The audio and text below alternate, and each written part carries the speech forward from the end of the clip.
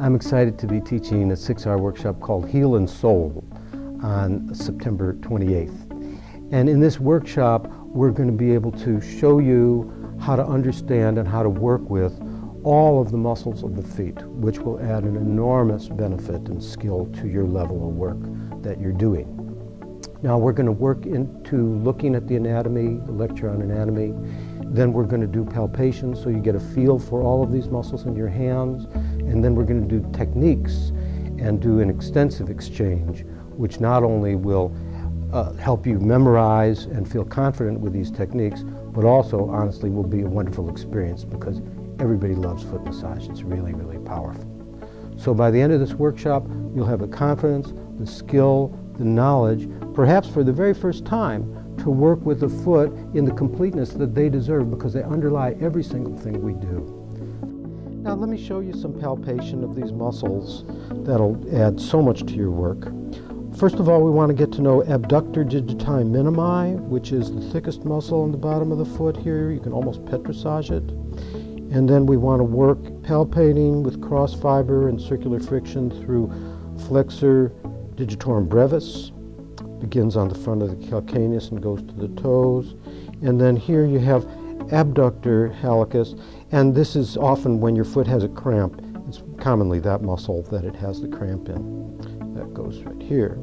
And then we can go into the muscle called quadratus plantae, like quadratus lumborum in the back. It's four-sided. And that goes right into the tendon of flexor digitorum longus. And off of those tendons come the lumbricals that go to the toes and help with flexion. And then deep to that, you have flexor digiti minimi, you have flexor hallucis brevis, and you have a neat muscle called the adductor hallucis that has two heads that actually is, in primates, other primates, is what's used for grasping with the feet in the case of monkeys and so on. So a vestigial muscle called the adductor hallucis that really can have remarkable effects on the arches.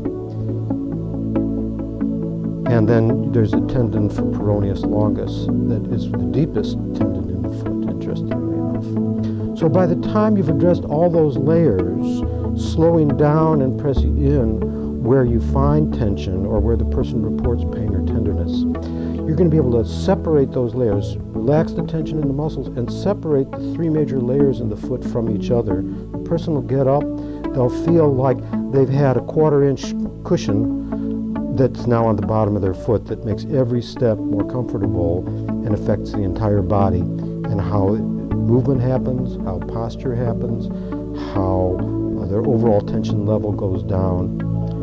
We know that whether you believe in reflexology or not, that the foot underlies everything we do, everything we are, and so it's an entryway to affecting the whole person in a dramatic fashion, especially when you really understand its anatomy.